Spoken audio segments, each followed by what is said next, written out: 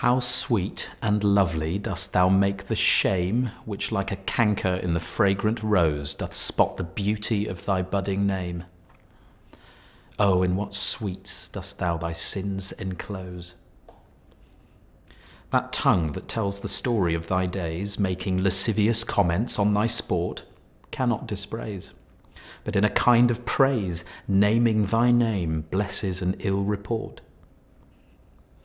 Oh, what a mansion have those vices got, which for their habitation chose out thee, where beauty's veil doth cover every blot, and all things turns to fair that eyes can see.